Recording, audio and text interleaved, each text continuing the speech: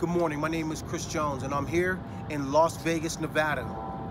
Over the weekend, the entire world descended down upon the city of Los Angeles for the passing of the great Laker player Kobe Bryant and all those who lost their lives on Sunday morning.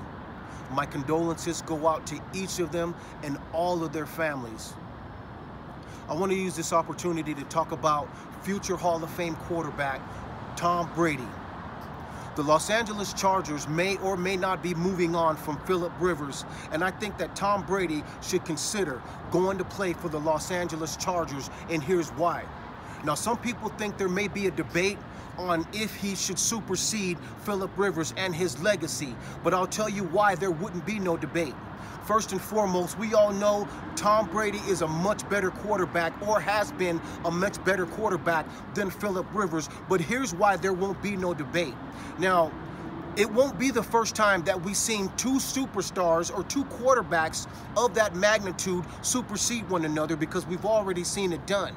We've seen it when LeBron James came to play for the Los Angeles Lakers. Now, I think a lot of the reason why there was so much debate was because that was the first time that we had ever seen it, plus Kobe Bryant had already cemented his legacy as a Los Angeles Laker, and basically the same for LeBron James. He had cemented his legacy with the Cleveland Cavaliers and the other things that he accomplished with other teams.